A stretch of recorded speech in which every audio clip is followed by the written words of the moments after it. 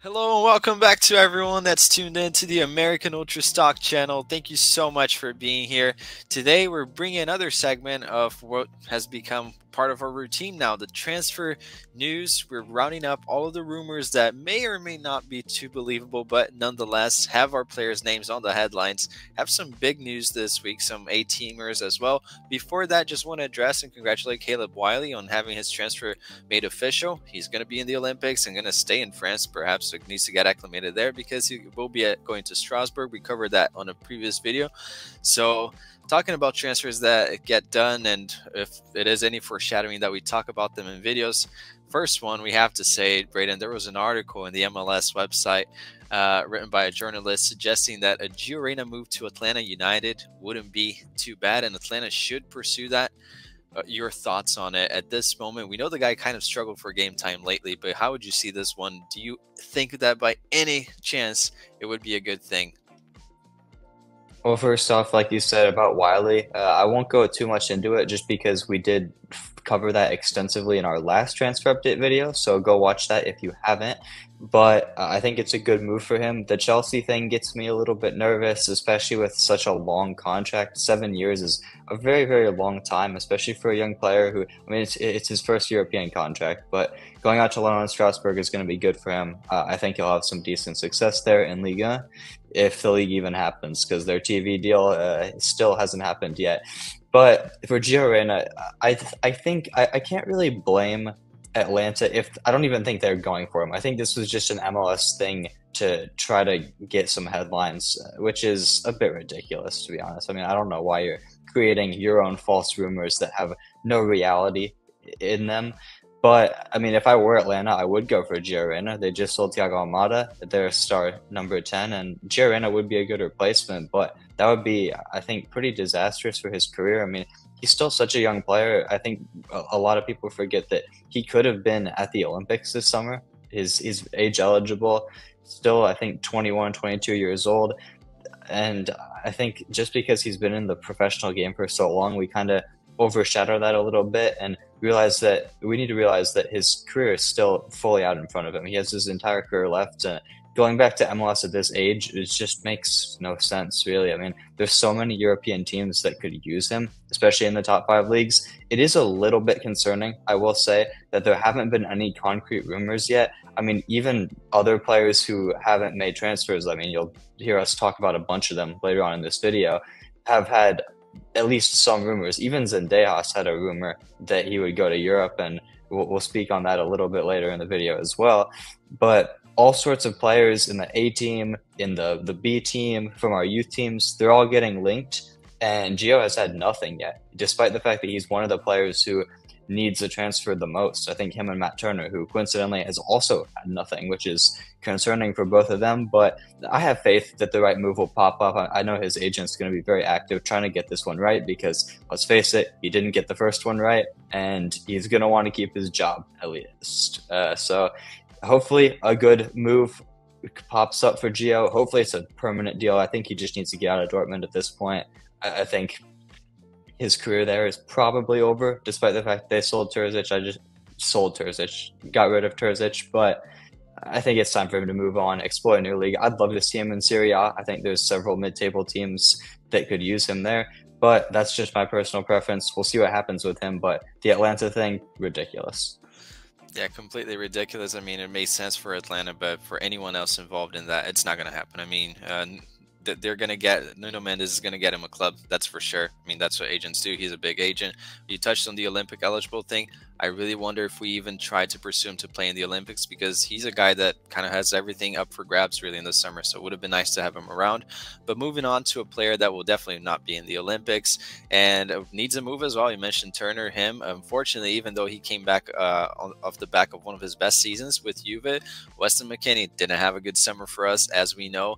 The clubs that are interested in him are a little bit concerned. The good thing is the Cincy rumor has kind of cooled down, so I don't think we're going to see Weston in the MLS, which is good. But it seems like the Fenerbahce deal is picking up some steam. Do you think that there are any odds that Weston ends up being coached by Jose Mourinho, which would be very funny to watch? And do you think that would be a success for him by any chance?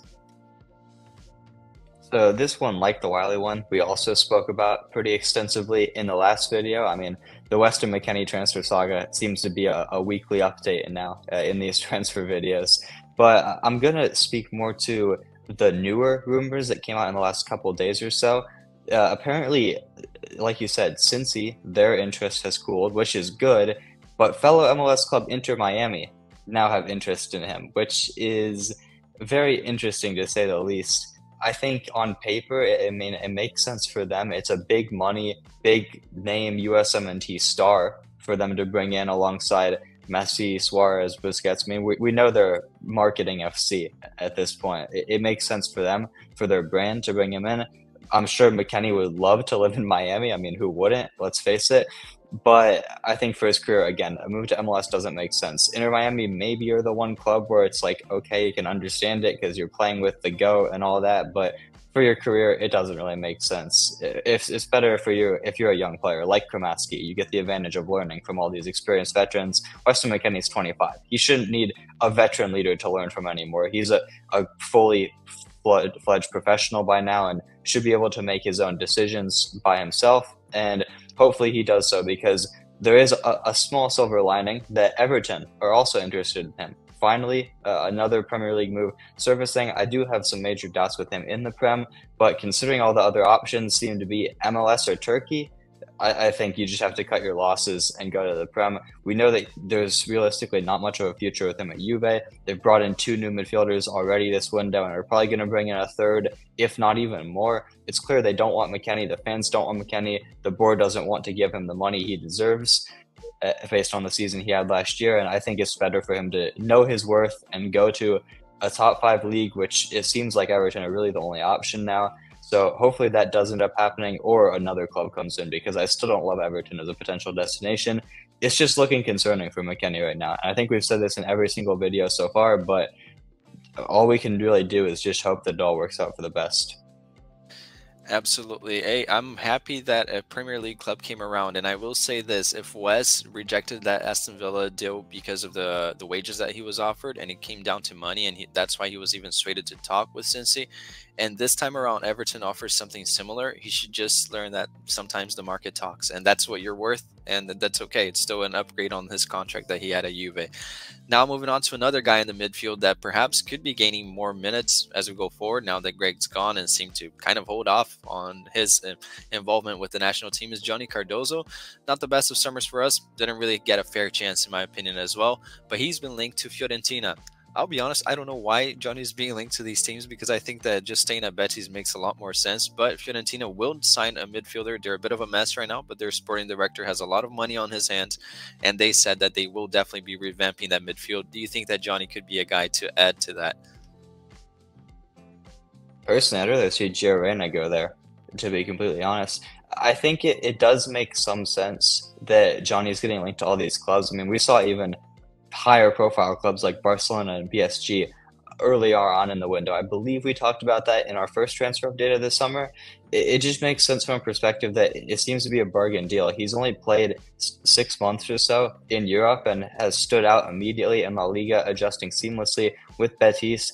I also think it makes sense to stay for another season, but if you can get him for 20, 25, even 30 mil now, it's going to be a lot less than it will be next summer after he's had a season and a half, especially a full preseason with Betis and a full season to implement himself into the squad. He's going to get even more minutes, probably going to be a locked-in starter week in, week out for them, and going to be one of their best players, one of their most crucial players. And if they have a successful season, I could see that price skyrocketing up to 50 million even, maybe even higher. Who knows? I mean, the market these days, there's crazy inflation on player transfer fees. So I understand why there's a lot of interest from these clubs. It makes sense.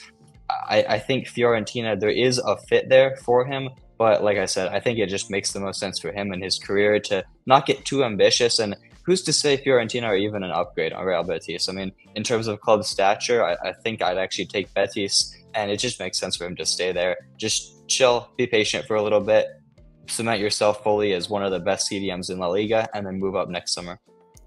Completely understand. I don't know why Betis would even entertain the thought of selling him, because I know that they're in some financial turmoil still, some issues with their sponsors, new sponsors. Will they get any additional revenue? But just keep the guy. Look at it long term. You have a good asset on your hands. Let him have another season. He's still really young, and resell him. I completely agree with you, and I agree. I don't think the Fiorentina is an upgrade at all.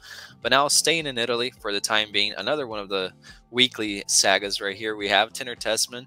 Some reports saying that he's really close to Inter this time. Only this time, allegedly, he's really close. But as we know, they want to see him. A loan option for him to get some minutes. He's still really young, and now they're moving away from Italy. It seems like Ipswich, Brentford are interested to take him on that year loan, but then at the same time, some clubs like Everton and Feyenoord coming in trying to ditch as a last-minute transfer deal, and he still hasn't said yes. It seems like it could be up for grabs, and every day it changes. So based on the options he has in his hands, do you think that he should go to Everton, Feyenoord, go to Inter on loan to Ipswich, or Brentford? Which option do you think is best, Braden? I mean, like you said, the Tessmann saga also is a weekly update here, along with the McKennie one. And truthfully, writing the notes for this is a nightmare because it seems like every day a new club is linked. We had Crystal Palace, Fulham, Brentford linked a little earlier on loan. And then, like you said, Feyenoord and Everton making a last-ditch effort to actually sign him on a permanent deal, which is very interesting. Feyenoord, probably because they did just sell their star CDM, probably the best in the Eredivisie, Mats Wiefer, to Brighton. So there's a huge need there, and they're one of the biggest clubs in the Netherlands. And then, of course, Everton, we know they need a midfielder. They were linked to McKennie, like we just mentioned, linked to Tessmann. I think it makes sense for them. A lower level Premier League club, similar to the level, or maybe a bit below the teams that I just mentioned that had interest to bring him in on loan. A team around that caliber, I think, makes a lot of sense. I think he's a very physical player as well. He's built well, tall and muscular, so his game does translate to the Premier League, the physicality that they have there. I think he's one of the few American players actually that would transition well to the Premier League, so I wouldn't be opposed to that. It's interesting now that all of the loan deals that Inter are trying to pursue seem to be abroad, because it seemed like earlier in the saga it was going to be go to Venezia, maybe go to Torino. There was 20 Serie A clubs that were interested in him, either on a loan or a permanent, but now it looks like he could be going to the Prem. Like you said, Ipswich could be a contender, assuming he does sign for Inter. Ultimately, I'm just going to sit back and see what happens. I don't really have a preference. I think if you look at all of the options, I think they would all work out well, as long as Tessmann keeps playing at the level that he has been with Venezia, and especially if he has a good Olympics. I'm sure the interest will just keep going up, and who knows, maybe it'll get done before the Olympics. I expect it's probably going to have to wait until after. His focus is probably going to be trying to get a medal with the USA, leading them as one of the captains alongside Walker Zimmerman, but I'm just hoping he ends up going to one of these clubs. I assume it'll probably be Inter, and then a loan to the Prem would be my guess right now, but really, who's to say? Like you said, it seems to change every day. Yeah, it really does. And I will just say, even though I think that it was clear that his preference was Bologna, at least as per the newspapers, but I will say, if he goes to the Prem, even to an Ipswich, I think in a developmental sense, I think he's earned a move to a top 5 league, as we've seen. I mean, it's clear he got promoted as well, but just having that experience, even for a relegation battling team, I think it would be the best for his development. Because the one thing I will say that he needs is to get a little bit better anticipating things to make up for his speed. So even though he might face a relegation battle, I think that for player, it would be best for his development to go there. And now, talking about players developing and where they could go, we're going to skip right here to Zendejas, because he had an opportunity to perhaps go to Europe, which was nice. It was a breath of fresh air. The guy was stuck in Liga MX, but it seems like he has signed an extension. Braden, do you think this is a Johnny type of extension where they just re-signed to have a bigger sell-on clause or a higher transfer fee, or do you think that it will just be something that Zendejas is destined for Liga MX now? I think this is a CCV type of extension, which is the worst type of extension because it means you're not going to challenge yourself and you're going to stay put where you are. It is also, I guess, somewhat notable that Zendejas did have interest from Cruz Azul within Liga MX. I mean, I think I mentioned this in the last video.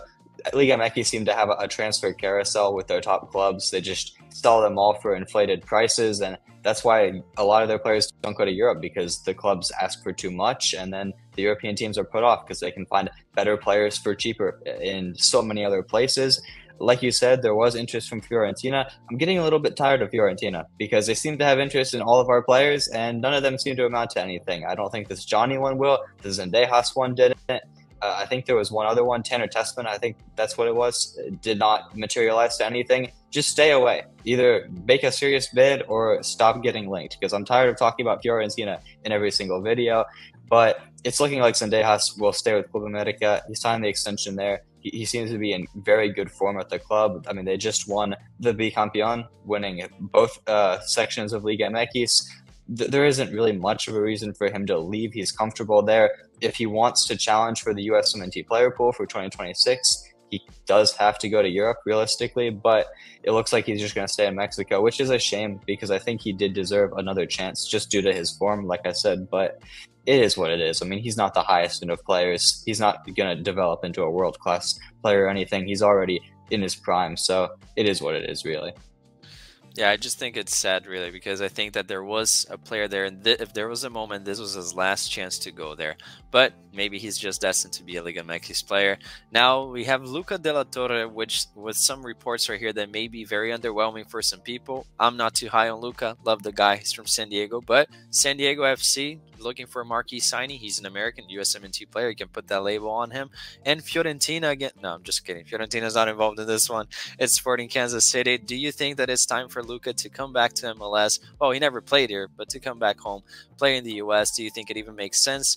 Some people may be down on this one, but I'm a little bit puzzled. Is there anything else that he can extract from playing in Europe, Braden?